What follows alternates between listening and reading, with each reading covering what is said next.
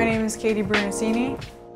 I really wanted the Dante and Virgil in Hell, so it was finding what artists are good at color realism. So I went through a few different artists. I did a few different consultations with people, but I saw Nate's Instagram and we didn't even do a consultation. We just set appointments to start tattooing because his stuff was amazing, and then he was super excited to do it.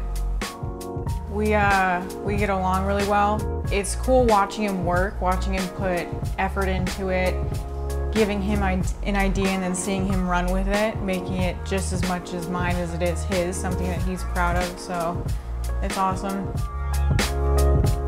I'm beyond happy. It's more than what I even imagined it being.